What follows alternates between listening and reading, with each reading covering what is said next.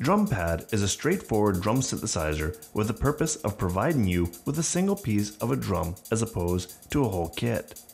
Drumpad is broken up into 8 sections that can help contour the sound, and of course can load up presets that come with FL Studio.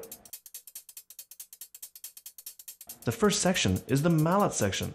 This section will determine how the drum is hit.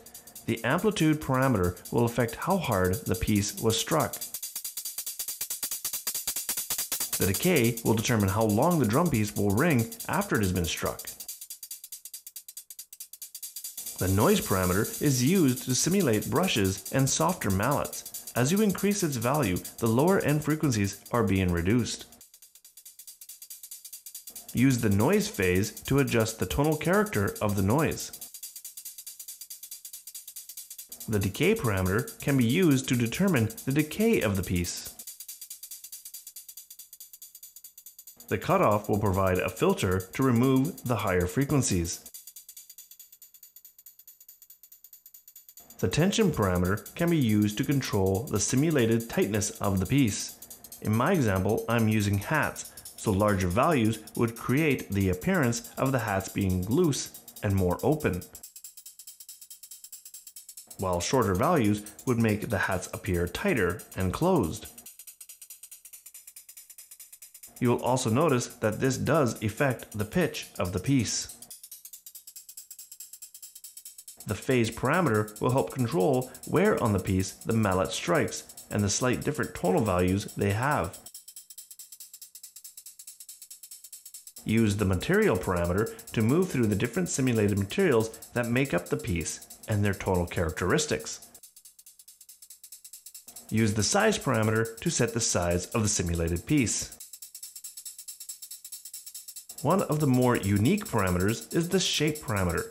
This will control the shape of the simulated piece. The low frequency parameter is used to apply a low cutoff filter. The low resonance parameter will apply a boost to the frequencies around the cutoff. Use the self-oscillating filter, which is a narrowband all-pass filter and can be used to give some of that classic synthetic sound to your piece.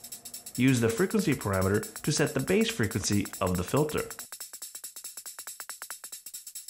Use the decay parameter to set the length of the filter.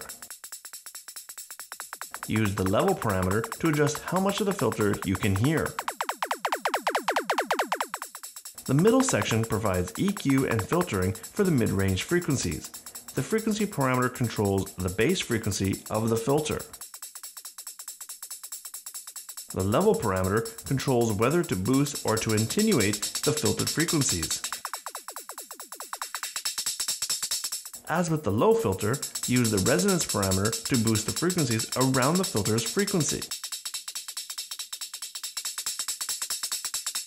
The EG frequency parameter will control if and in which direction the filter will move after the mallet has struck. Move the parameter left to have the filter roll down after the strike of the mallet. Move the parameter towards the right to slide the filter frequency upwards after the mallet strikes.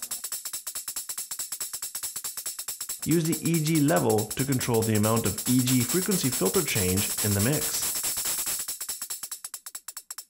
Use the decay parameter to determine the length of time till the filter's frequency and EG levels are modulated. We also have one more filter for the high-end frequencies. With the high filter, use the frequency parameter to set the frequency affected by the filter.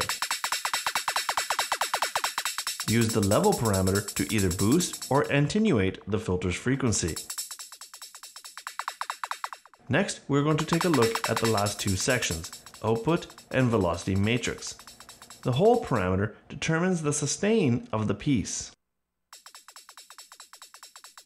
The lo-fi option actually reduces the number of bits used to create a dirty sounding output, which may be a desired effect. The pitch parameter controls the overall tuning of the piece. Lastly is the velocity matrix section. This section allows you to map up to 4 different areas of the instrument to the changes in velocities from the notes being played. A simple demonstration is to map the level of how hard the mallet strikes the drum to the velocities. To do this, I click on the desired bank I want to map the velocities to. From the pop-up menu, I will select Mallet Amplitude. Now the difference in velocities from the notes being played will affect the mallet amplitude parameter. Use the knob to the right of the mapping slot to determine how much of an influence the velocities have on the assigned parameter, in this case the mallet amplitude. FL Studio, the fastest way from your brain to your speakers.